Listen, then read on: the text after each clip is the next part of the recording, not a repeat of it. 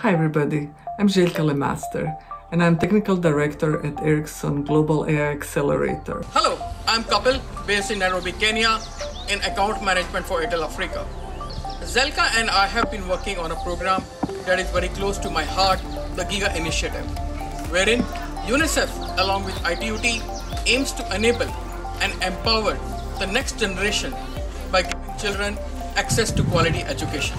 I am very grateful that as Ericsson employee, I have opportunity to participate and contribute to such great humanitarian project like UNICEF's Giga, initiative to connect all the schools in the world to internet. And with that, we hope that every child in the world will be connected to a world of opportunities. Mapping school connectivity data on such a big scale is a complex task. One of the big challenges which we face on this project is lack of data. For example, some countries are missing 1/3 of the records of their schools. And in addition to that, connectivity data is also missing or inaccurate in many cases. One of the challenges is to get access to the correct data timely, as it is with many stakeholders across public and private sectors.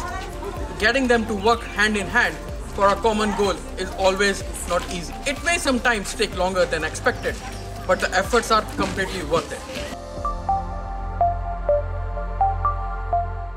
To create the right foundation for school connectivity, we need to build a more robust data set, one that provides accurate and up-to-date information about school connectivity. We started identifying data sources that it will allow us to validate and augment existing information about cellular connectivity and coverage around schools. Phase 1 of the project is to provide insights about data coverage around schools. Data scientists and data engineers in Gaia develop methodology to provide those insights. Right now we are starting to feed those insights into UNICEF's Giga visualization platform. Digital inclusion needs to be addressed, particularly in rural communities. The global pandemic has also made us think more deeply about how to ensure education beyond the four walls of a school. Thanks to the amazing AI and data science capabilities that Zelka and her team are providing, we are now able to map the internet connectivity landscape for schools and their surrounding ecosystem globally. We are currently in the first year of this multi-year project, and I'm really energized about progress we made so far. However, we still have a lot of work to do. There are about 1 million schools in 35 countries to be mapped. But every time when we finalize the coverage for one country, we feel very energized, as we know that children from those countries are one step closer to be connected.